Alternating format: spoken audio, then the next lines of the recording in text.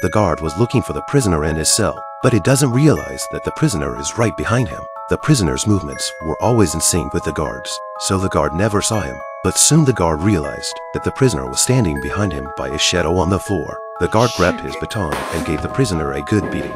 After the beating, Mike wished he had invisibility, so that the guard could no longer beat him at will. The next day the guard came to inspect. He realized that Mike had disappeared again. After searching for a long time, he saw Mike hiding in a hidden corner and laughing. The guard got angry and hit him in the face. He warned Mike not to play hide and seek with him again.